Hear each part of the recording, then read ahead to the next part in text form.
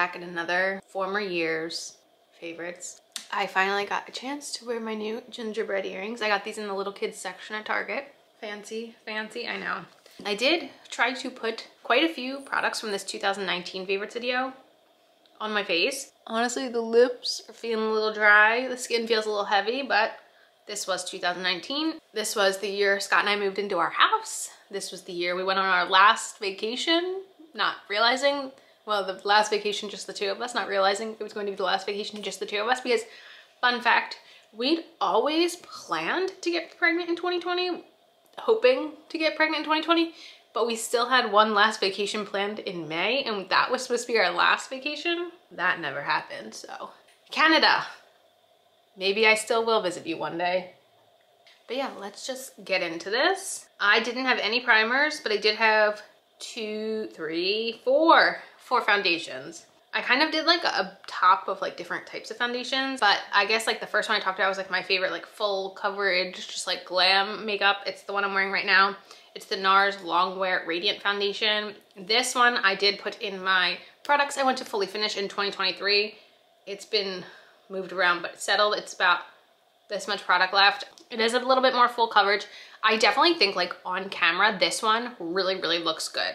Like I feel like I look airbrushed. It really does. Like it's just a nice looking product. However, I don't really like this much coverage anymore, especially in the summertime. Like this is something I feel like, yeah, this time of year it's starting to get colder. Yeah, I'm okay wearing a little bit more coverage, but overall it's funny because in the video I was talking about that they sold this in minis now. And like when I finished this, I was gonna get two minis of different colors so I could like shade match myself throughout the year. And it's just like, no thank you, no thank you. I think once I finish this, I'll be done. I know there's a newer one, a newer Radiant formula that they came out with that sounds really nice, but again, like I don't know if I'll be getting it. This is my favorite high-end foundation I've ever like personally purchased. The next was my favorite long-wearing foundation, and honestly I feel like this is still really a very good product. It's the L'Oreal Fresh Wear.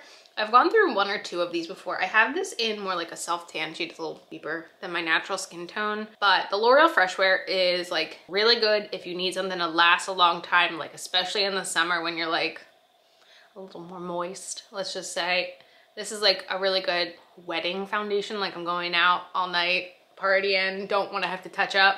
It's not something I'm wearing like every day these days, but I really still do like this foundation a lot. The next two I do not have with me. The first is the Makeup Revolution Conceal and Hydrate Foundation. I said that was my favorite dewy foundation. I'm very certain I decluttered this in my foundation declutter this past year. I liked it. It's just a little bit heavier, and I was trying to like really consolidate my collection. I had so many foundations and I hadn't used that one in so long. And it was like a very self-tan shade, and I just couldn't wear it unless I was like super self-tanned. And I really don't want to wear that much coverage in the summer when I'm naturally tan. And it just was like, it was too much work, and it was like almost 3 years old at this point. So I parted ways with that. I think it's a fine foundation, but I don't really miss it. The other one I had was the Neutrogena Anti-Aging Perfector foundation. I said it was my favorite tinted moisturizer. I definitely got that on Samantha March's recommendation. I haven't tried a Neutrogena foundation in a while, and I really am tempted to. I actually decluttered that, and I didn't declutter it. I actually gave it to my mom when I was pregnant because I was like, there's retinol in it. I don't know when I'll be able to use this again, so I just gave it to her. So I haven't seen it since 2020. I don't know if I would get it again. I feel like there's newer formulas of Neutrogena that I have interest in, but I definitely would like to try a Neutrogena foundation again. If you have a favorite, leave it down below. Okay, next we talked about concealers, and I was going on and on about how I just want hydration under my eyes, and honestly, I still feel that way. So the first, I actually don't have any of these concealers. I've been really working through my concealers. I don't think I bought any concealers this year in the year 2022 because I've been trying to finish up so many. First one I had was the First Aid Beauty Bendy Avocado Concealer. I know I've gone through 2 full sizes of that. I don't even think they make this formula anymore. I did like that concealer. It was a little bit more lightweight, but it definitely was more hydrating than some of the thicker, more shape tapey types of concealers. I don't know if I would have bought it again if it still was available, but you know, I did fully go through one at one point, and then I went and bought it again. So it's hard to talk about things that don't exist anymore as far as like how I feel about them. Let's see, next I had the Makeup Revolution Conceal and Hydrate Concealer. So that was the concealer version of the foundation. I feel like I did use up at least 3. I wanna say I went through 3 of those concealers. I actually did like that one. That one was like moisturizing, but it was actually thicker. So it had a decent amount of coverage for also not being the most drying concealer. So I actually didn't mind that one. Those were all the concealers. Just those two? Okay, 2 powders. First one was the Laura Mercier Translucent Setting Powder. Interesting for talking about wanting hydration and then talking about this one. This is a fine powder. I've actually never bought this. Every single one of these I've ever gotten has been like a sample, a free sample. I used it today. I don't know. I don't think it's like the most revolutionary thing these days. I did also put this in my things I want to, not things, products I want to pan next year video, but I mean, I like the Laura Mercier powder, but I feel like, again, the world of makeup is so large right now, like it's easy to find, I feel like, a good setting powder, and you don't really have to pay for Laura Mercier to get that. The next is a product I finished this year, and it is the Physicians Formula Healthy Powder. This is my empty pan. I actually upstairs have a brand new pan untouched. I found it at TJ Maxx when they were discontinuing this powder. I still like this powder, I'm not gonna lie. In the video I said it was the best powder of my entire life. I was never gonna have to try another powder again because this was so good. Maybe a little bit dramatic. Honestly, my favorite powder right now is from Becca. And of course, like, the pan keeps getting bigger and bigger and I don't know what I'm gonna do. But I really do like this powder. I'm gonna use my other one, but I feel like I was a little too excited about this powder in the video. Next, I had one brow product, and it was the LA Girl Shady Slim Brow Pencil. I actually don't have any in my collection right now, but I've gone through so many of those pencils before. It's a fantastic drugstore pencil, very affordable. I would still recommend that one. I just haven't had it in a while because I have so many brow pencils. Like, I'm trying to just finish up what I have. Next, I had 2 bronzers. The first, actually, were these both might have been in the 2018 video. I'm fairly certain they both were. The first was the Balm Take Home the Bronze Bronzer. This is a product that I have in my, again, products I want to finish next year. It's the only bronzer I think I have 2 bronzers with pans right now, but I want to see if I can fully use this one up next year. I do really like this one, but again, I think this has been discontinued. The other is this one from BH Cosmetics, the Golden Gal in their Brilliance Bronzer line. This, even before the takeover that BH Cosmetics had this past year, I think they discontinued this like a couple years ago. I like this bronzer. It's a little bit more, I think it's like, I don't think it's matte. Like I said, it's golden. It has like a shine to it. This one, I tried to show in the last video that like you can kind of see the ring pattern.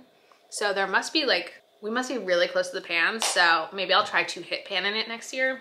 I had 2 face palettes. The first was the Tarte Park Avenue Princess palette. I lusted after this palette for so long, and I was so excited to get it in a Boxy Luxe box, and it smelled so good. There was one shade in it called Princess Cut. I loved this bronzer, but the palette was this big and the bronzer was this small, and it was just so much. So I wound up giving that one away to someone, but I still really do love that palette. It does make me sad that I got rid of it, but I didn't need it. However, the other face palette is one of the very few like full face palettes with like products, like all the products I kept.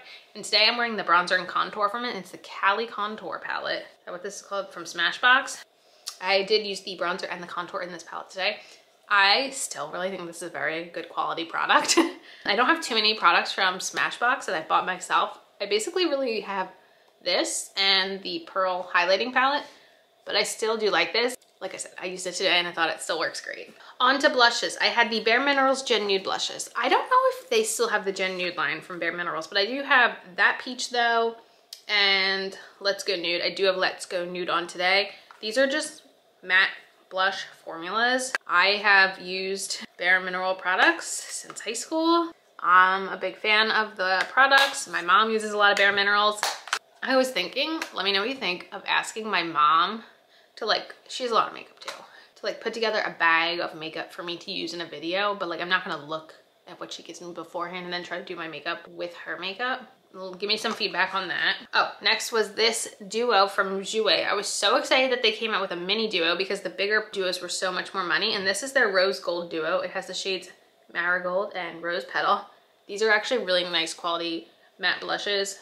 I still use them fairly often, and I think this palette is actually still for sale. I had the ColourPop blush sticks. I have this in the shade Hooked. I did use this today, but let me just tell you something. I was like talking about how pigmented this was and that's why I loved it so much, because you could really see that blush on my face when I wore this. And I'm just like, girl, if only you knew how much more pigmented cream blushes could get. This is not the most pigmented one of all, but at the time I was I was loving it. I still do like this, but I don't think it's like the end all be all of cream blushes these days. Highlighters.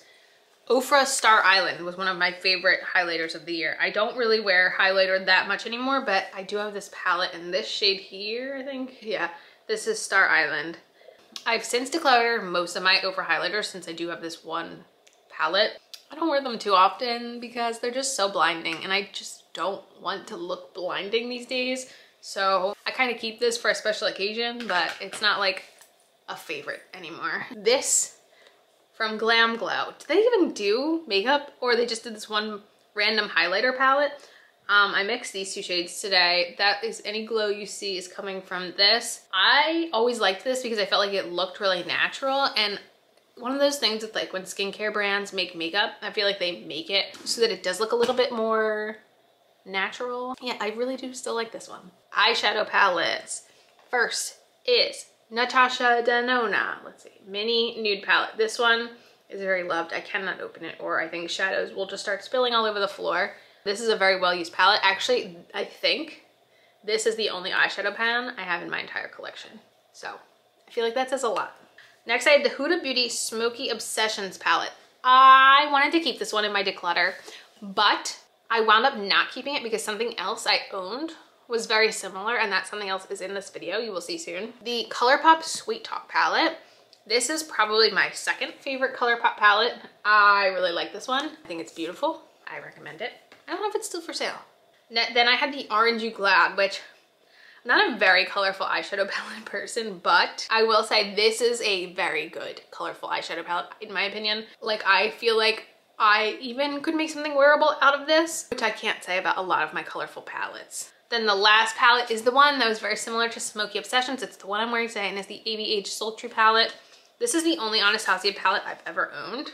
And today I mixed, let's see what, I used Bloom, Birch, Twig, and Dystopian, and then I used Pearl and Cinder. Like I used a lot of shades in today's look. This is a really, really nice quality palette. I'm very happy to have it. It was a very similar color story to the Huda Beauty one, so I did declutter that one. And I had this as my setting spray. So this one is actually really, really low. I mean, that's all the product that's left in it. This is the Sweet Chef Ginger Kombucha and Vitamin D Chill Mist. So I think this is a nice mist. However, I haven't been using it this year as setting spray. I keep it in my bathroom for like when I want to just like touch up, especially on days when I'm not wearing makeup and I just want to like put a little freshness on my face. That's what I've been using this for. Funny enough, not so much for makeup, but I'm sure I can finish this one off very shortly. I still think it's nice, but I'm not running out to buy it if I run out of this. All right, now I had lots of mascara things. So first was Thrive. Thrive is what I'm wearing today. This is my third or fourth Thrive. I can't remember, probably fourth. I love Thrive mascara. It's the first time I've really gotten to use and work with a tubing mascara. I find it super easy to use. Normally I can get it at some way or another through Ipsy. Like I said, this one is still in my collection and I will get it again at some point once I run out. The next one was the Wander Beauty Mile High Club mascara. I haven't used that one since last year. I think I had one last year, and spoiler alert, my December Ipsy Glam Bag Plus, I did choose this as one of my choices for the month, so I will be getting it again. It is a mascara I like. I'm very picky about mascaras, and this happens to be one that I like because it does not transfer and smudge, which is my biggest pet peeve. I had the Essence Lash Princess Waterproof Mascara. I can't remember if I went through one or two of those, but it's a nice drugstore mascara, especially I don't have to worry about, again, smudging and flaking, but Maybelline Sky High has definitely replaced it as my favorite drugstore mascara. I had the CoverGirl Lash Primer. I have gone through two of those. I do like them, but it's kind of an extra step in my process that I just don't feel like dealing with, especially these days, so I haven't gotten it again. Then lip products. I had the Hourglass Lip Gloss. Oh my god. I got this for free from Sephora. I loved it, used it all the time. And then I went on the Disney cruise and I somehow got some sort of an infection on my lips. They were like big, like I got lip injections, but really bad ones that made my lips really big. When I got medicine for it, the doctor basically said I had to throw out any lip products I had been using, including my Hourglass lip gloss, which I never bought again because it was so expensive, but it was such a nice lip gloss, so it makes me angry. I had like 3 million shades of the Ofra liquid lipstick. In my liquid lipstick though, declutter, most of them were expired, like really bad. But I did wind up keeping Manila and Pasadena here. Literally besides that Ofra product, everything here is a liquid lipstick. So it's not like my most worn products these days, but it makes sense, especially when I was going into work, you know, 4 to 5 days a week. I was usually throwing on a liquid lipstick in the morning. Then I had the Dose of Colors liquid lipsticks. I have 2 of these as well. I have Nude, Mood, and Lazy Daisy. Again, these are good. I mean, they survived my declutter. I do like the formula. I don't even know what's going on with Dose of Colors. Do they still exist? I feel like they do, but I don't hear much about them anymore. Then the liquid lipstick I am wearing today is from Lawless, and this is the liquid lipstick in the shade George. I really do like this. This is the only product I've ever tried from Lawless, but I do really like this. It's more of like a moussey consistency. Good stuff. 2 more products. 2 more. Next is from M Cosmetics, and this is their liquid lipstick in the shade Rose Nude. I actually wore this out for my sister-in-law's birthday the other night. It's a much thinner liquid lipstick formula, which I really, really like, and it also smells fantastic. I'm realizing the last product in this video I don't have with me. I think it's in a purse. Let me go see if I can find it from a purse. Okay, I just like really quick looked for it and I couldn't find it. It's somewhere, and I know it's somewhere because I do wear it. So it's somewhere, but it's the Revlon HD matte lipstick in the shade Seduction. It's a very worn shade by me. I really like it. But there you go. That was my 2019 favorites. Let me know what you think. Again, similar to 2018, I feel like I had the majority of these products, and once I didn't, it seemed like I had finished more than I had decluttered, which is nice to know that my favorites are kind of staying my favorites. So let me know if you guys like any of these products down below. And as usual, thanks for stopping by my channel. If you're new here, click the subscribe button and ring that bell for notifications. I have my Instagram down below. Give it a follow, and I'll see you in the next video. Bye, guys.